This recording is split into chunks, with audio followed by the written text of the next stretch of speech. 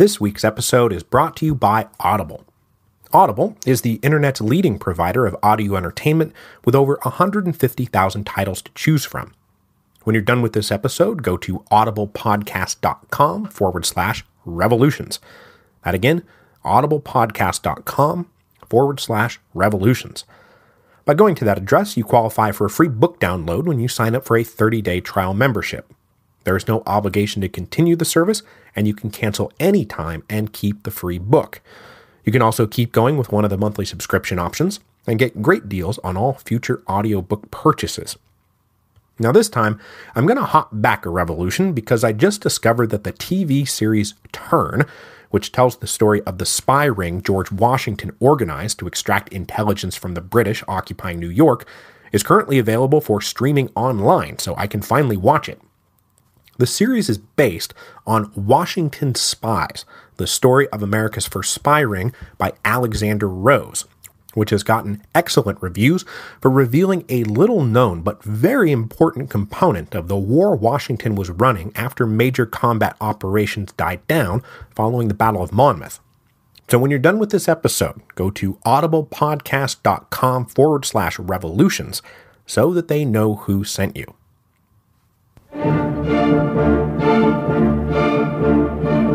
Hello, and welcome to Revolutions.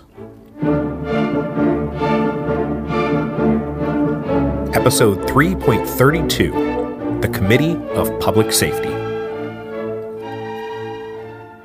As the array of political and military disasters that erupted on all fronts in mid-1793 threatened to consume revolutionary France, the now mountain-dominated National Convention decided that they were absolutely not going to go down without a fight.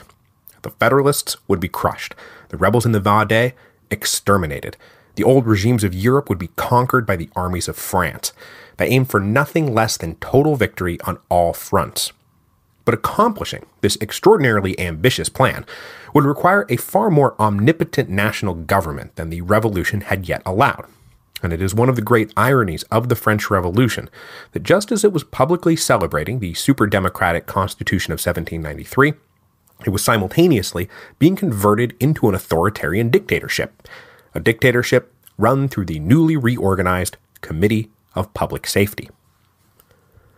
The Committee of Public Safety had been established back in March as a direct response to the terrible news coming down from Belgium and then out of the Vendée. And as I mentioned, the dominant figure of the first few months of the committee's existence was Georges Danton, who had become of late a voice of moderation. But as the bad news from all fronts continued to flood in, the delegates left in the National Convention after the purge of the Girondins were now open to the argument that moderation very possibly meant death. As we will see in a few moments, though, the turn away from moderation did not imply a turn toward further radicalism. Instead, the turn away from moderation was in the direction of, let's call it, uncompromising patriotic commitment that would tolerate challenges from neither the right nor the left. The coming Jacobin reign of terror, a far more colorful way of putting it than uncompromising patriotic commitment, would be directed as much against the populace on the left as against crypto-royalists on the right. The first move in this turn against moderation was the removal of Danton from the Committee of Public Safety. As we've seen, ever since the insurrection of August the 10th and the September massacres, Danton had been projecting an image of himself as a pragmatic and level-headed statesman, rather than as a fire-breathing agitator. His patriotism had already been called into question after he publicly supported the treasonous General Dumouriez, and after the insurrection of May the 31st, June 2nd, suspicions about his commitment to the revolutionary cause only grew. Rather than promoting vindictive reprisals against the Federalist insurrectionaries, Danton counseled leniency, bring them back into the fold with the carrot, not the stick. His answer to the collapse of the armies in Belgium was to try to open negotiations with the Prussians to try to dislodge them from the Allied coalition. Danton's apparent willingness to bargain with the revolution's enemies rather than crush them sparked a political backlash. When the monthly elections for the Committee of Public Safety came round again on July the 10th, Danton, ostensibly its most powerful member, was not re-elected, nor were any of his allies. And though Danton would remain a powerful force for months to come, this is really the moment when he and the old Cordelier inner circle, once the most extreme leading edge of the revolution, will begin their tragic march to the guillotine. The new Committee of Public Safety that started to take shape on July the 10th promised to be more vigorous in its approach to everything. Their mission was nothing less than the salvation of France and the revolution, and they would work tirelessly and without remorse until that mission was complete. As young Saint-Just said, those who would make revolution in the world, those who want to do good in this world, must sleep only in the tomb. You can accuse the Committee of Public Safety of a lot of things, but you cannot accuse them of being lazy. After the election of July the 10th removed moderate voices from the committee, a series of supplemental appointments over the next few months brought the total number of committee members up to 12, and it was these 12 men who would turn the Committee of Public Safety into the engine of terror that continues to haunt the Western imagination. Each of the 12 is interesting and important in his own way, but it would be silly to sit here and rattle them off to you one by one, because by the time I got to guy number 12, you wouldn't be able to remember who guy number 1 was. So what I'll do right now is highlight a few of the really important members, and then, in the episodes to come, introduce the others as they enter and exit the stage. So for now, let's first of all remember that Louis-Antoine de Saint-Just, all of 26 years old, had already been appointed to the committee back in June to work on the Constitution of 1793, and he was elected to an official spot on July the 10th. The most famous member of the committee, though, was not elected on July the 10th, and that was, of course, Saint-Just's mentor, the indomitable leader of the Mountain, Maximilien Robespierre. Robespierre, oddly enough, continued to cast a skeptical eye on the committee he was destined to dominate, and he was not persuaded to take a seat until July the 27th. Once he showed up, though, Robespierre would become the committee's voice inside the convention, defending its conduct and its further consolidation of power, and then of course serve as the key ideologue of the whole project. And in short order, Robespierre would emerge as the anchor of the political wing of the committee, the wing most concerned with rooting out and destroying the enemies of the revolution.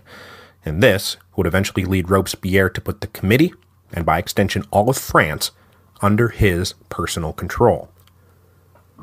But in the midst of the crisis of mid-1793, the political wing of the committee was emphatically not the most important wing of the committee, because though consolidating national political power was a key objective, the really key objective was the objective that would ultimately make the consolidation of national power possible, and that was winning the war.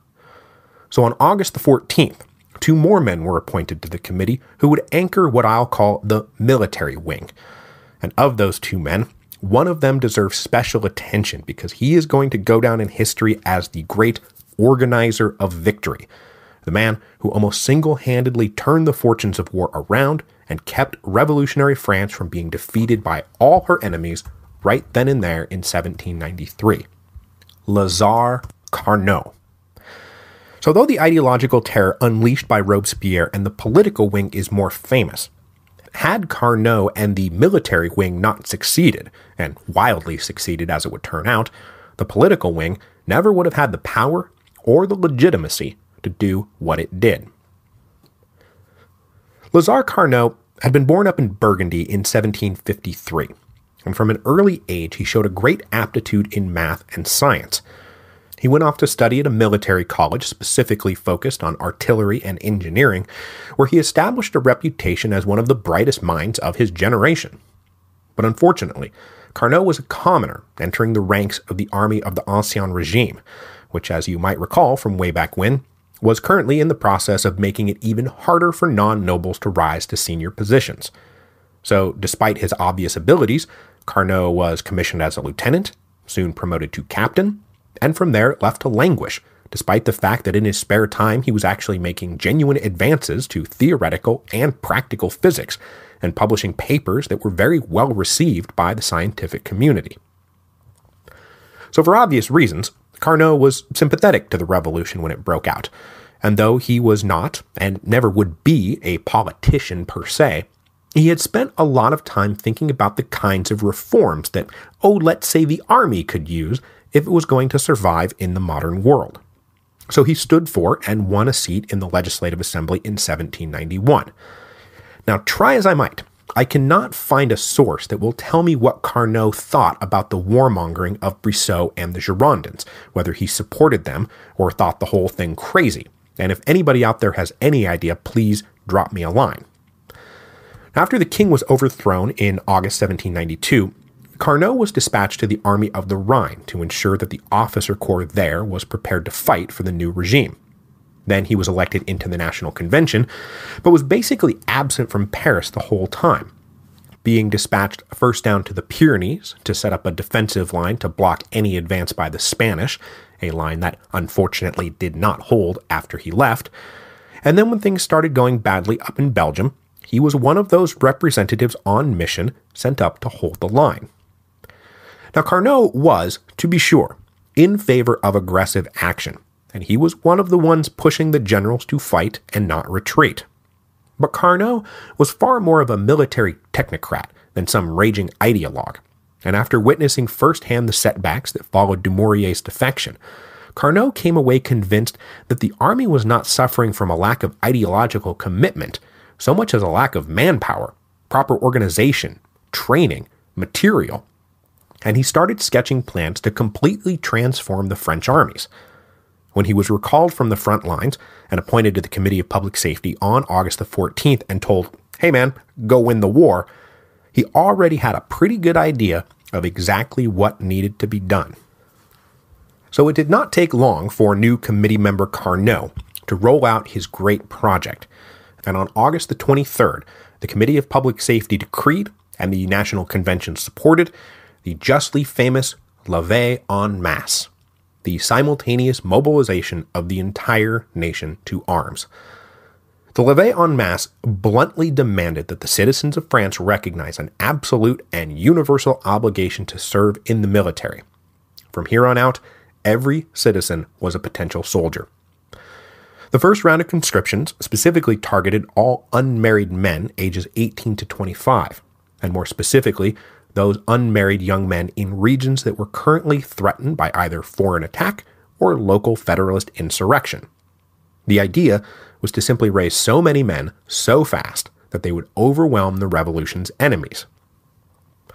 Now, before I really started picking my way through the minutiae of the French Revolution, I knew that the levée en masse was a big deal, but I never realized just how truly audacious it was. I mean, it was just back in February that the convention issued the levée of 300,000, and look what that had gotten them: the Vendée Uprising and the Federalist Revolt. So to go back to that same well looking not just for more water, but for all the water, well, that's pretty crazy.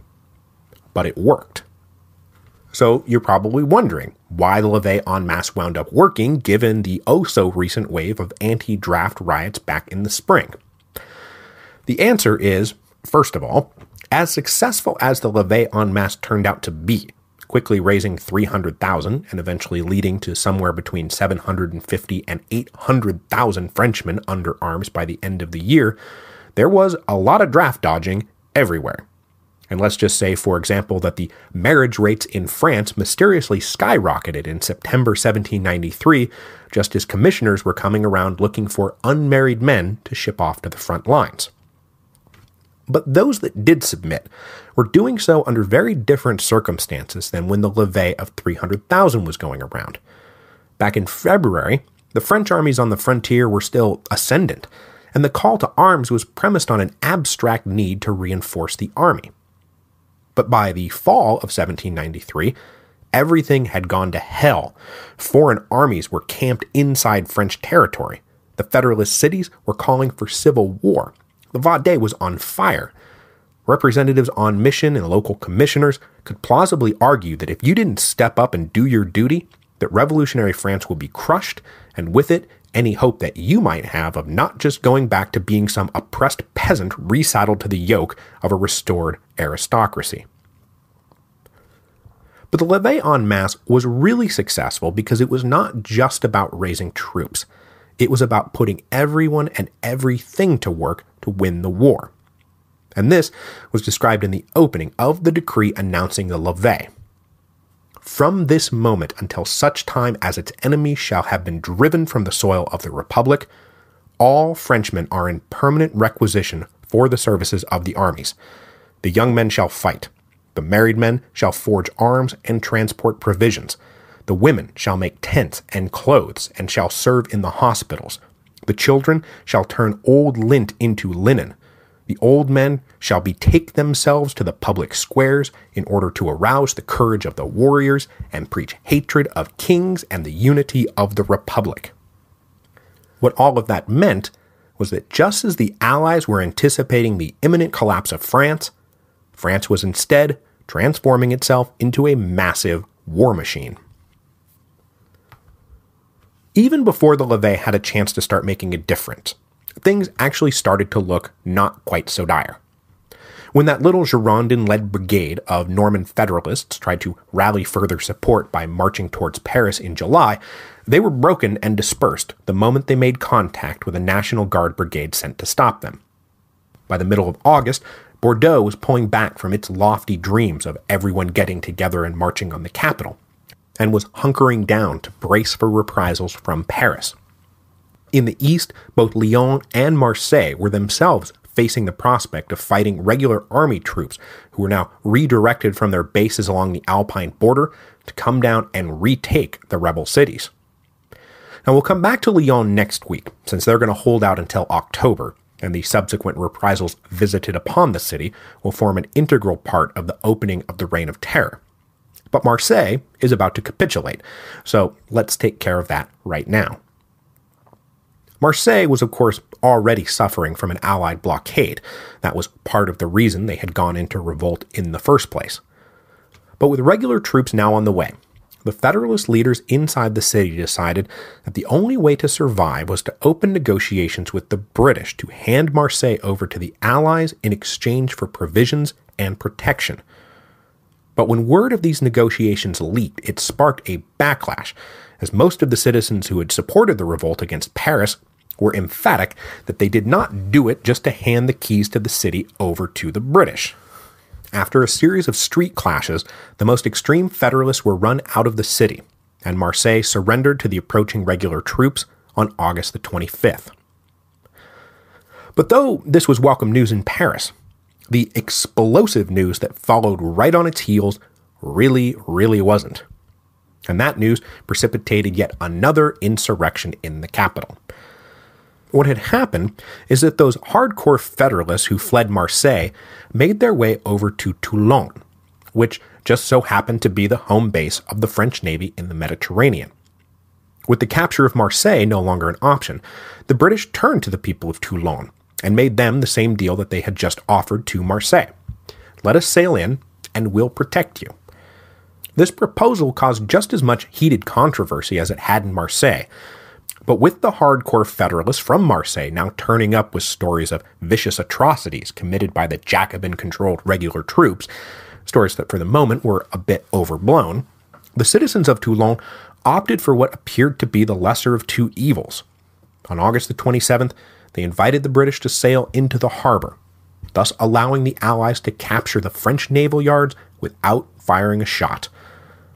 When word reached Paris of the betrayal of Toulon on September the 2nd, it fed into another round of angry unrest already rising in the capital that soon culminated with yet another popular insurrection on September the 5th, an insurrection that would mark the beginning of the Reign of Terror.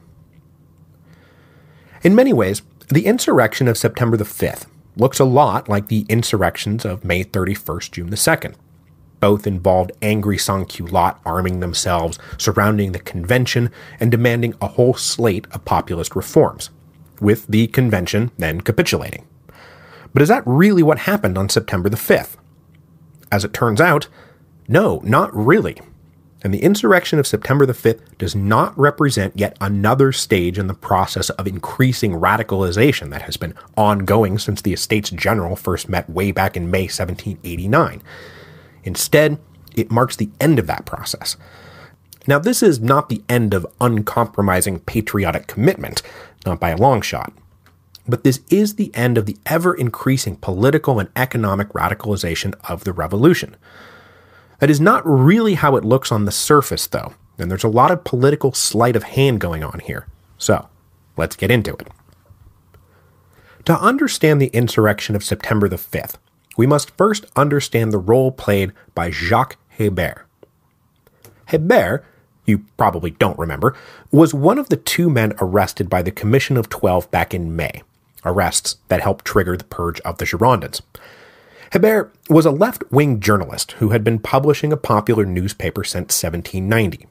He had started out advocating liberal noble-esque constitutional royalism, but like so many others, the flight to Varennes turned Hébert against the monarchy and in favor of making France a republic. He was present at the massacre of the Champ de Mars, and after that his paper became a windmill of attacks against the king and the queen and Lafayette, and most especially the Catholic Church. Hébert was an avowed atheist and one of the leading proponents of total de-Christianization. All of this earned him enormous popularity among the sans-culottes and helped him secure a seat on the insurrectionary commune after August the 10th. From that seat, he supported the September massacres and used his paper to publicly defend the necessity of the slaughter. But though Hébert was obviously a far-left radical, he was also personally at odds with most of the Enragé leaders and vied with them for influence over the sans-culottes. And it was much to his chagrin that the Commission of 12 lumped him in with the street maniacs when they went out looking for people to arrest. Hébert's other great rival for the hearts of the sans-culottes was of course Jean-Paul Marat, though it wasn't really much of a rivalry. Hébert published in Marat's shadow. Everyone did. But when Marat was assassinated in July, Hébert was determined to corner the market on revolutionary populism, and he was mostly successful. The circulation of his paper skyrocketed, and in no time Hébert became what Marat had so recently been, the most influential left-wing journalist in Paris. But as he was donning the mantle of the voice of the people, Hébert turned his virulent pen as much against the Enragés as against squishy moderates in the National Convention, and he was about to help orchestrate a plot to push the Enragés off the stage, or more precisely, up onto the scaffold. In September 1793, Jacques Hébert was wearing a number of different hats. He was, of course, editor and publisher of a hugely popular newspaper, but he also sat on the Central Council of the Paris Commune and was a member in good standing of the Jacobin Club.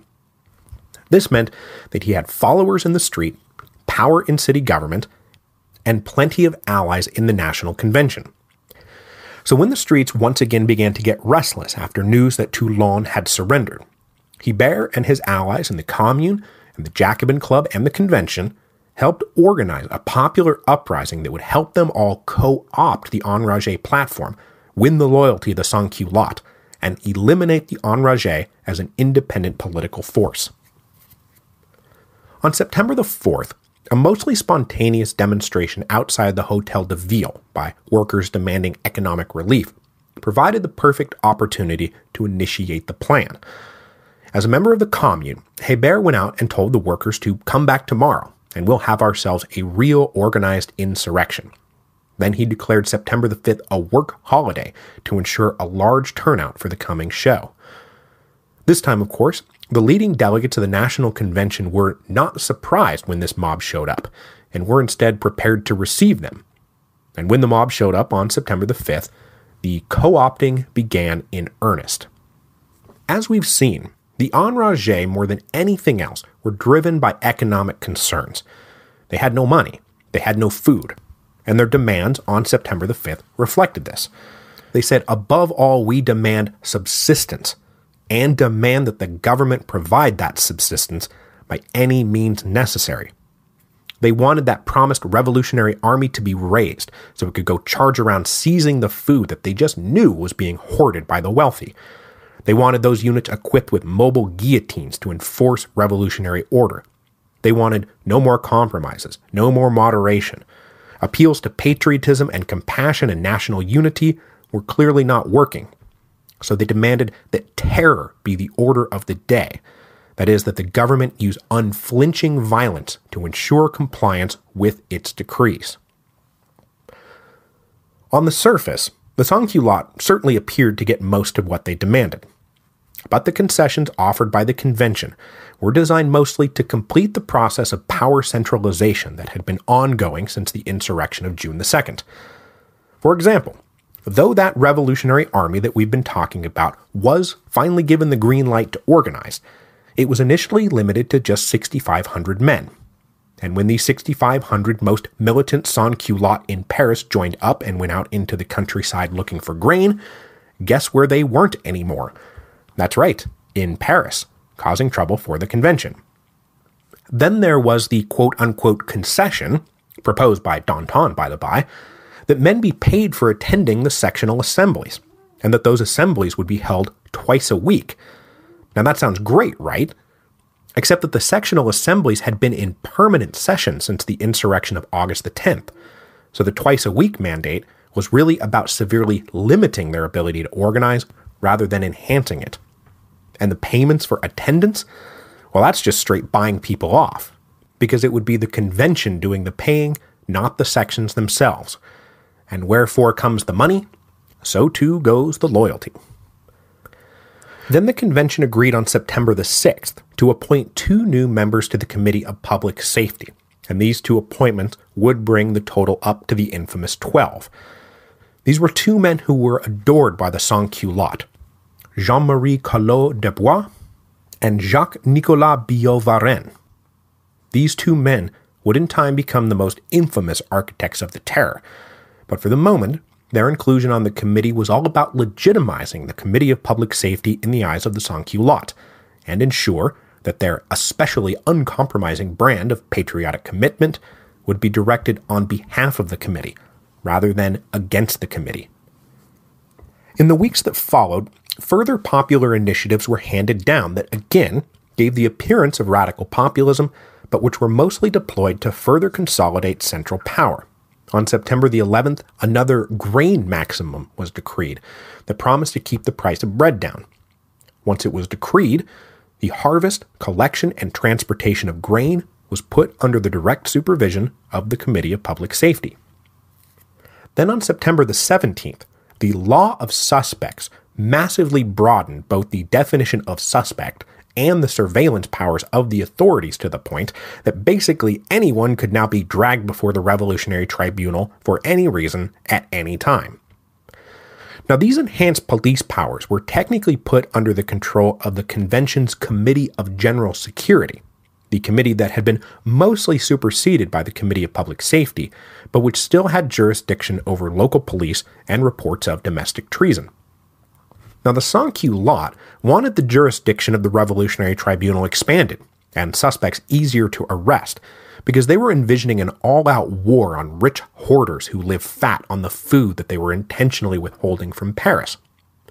But the Committee of General Security had no plans to use their enhanced police powers to simply wage class war.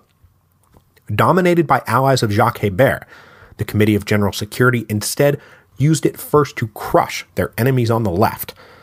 One of the first men arrested after the new law of suspects was decreed was none other than Jean-François Varlet, Varlet being the other guy arrested by the Commission of 12 along with Hébert back in May.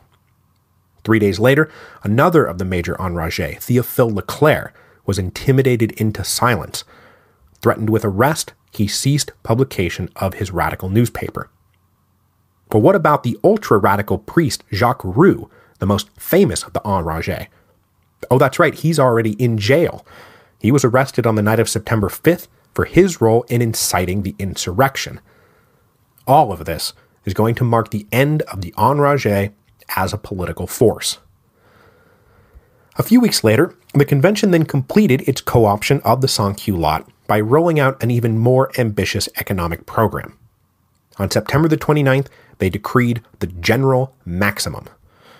The General Maximum laid down a set of maximum prices for all sorts of essential commodities: grain, flour, oil, meat, firewood, paper, soap, leather. The General Maximum was loved by the end consumer sans-culottes in Paris, but was, of course, pretty much a disaster for everyone else. It legitimized the notion that high prices were caused by hoarders and price gougers and profiteers, rather than the basic mechanism of too little supply meeting too much demand. Enforcement of the general maximum was then folded into the law of suspects, and pretty soon shopkeepers either had to sell their goods for less than they cost to acquire, or be denounced as traitors and executed. The general maximum, though, worked great in one respect. It pretty much diffused any possibility that the convention had to fear another sans-culotte uprising, which is really what it was designed to do. As I've said now repeatedly, the insurrection of September the 5th was not about putting into place a more radical political and economic program for its own sake. This was all about giving the state, as personified by the Committee of Public Safety, essentially unlimited power to do whatever it wanted and the means to enforce their will. So we are now a long, long ways from the tennis court oath and the Declaration of the Rights of Man. The French Revolution is now fundamentally no longer about liberty and rights. It is about obedience and sacrifice. What had begun as a project to free the individual from the capricious tyranny of the state had now become the opposite. The individual now existed to serve the needs of the state, needs defined now by the 12 men of the Committee of Public Safety. And if you refused, Madame la Guillotine awaits, because terror is the order of the day. So next week, we will begin the dark and bloody reign of terror, when the revolution will well and truly begin to devour its children.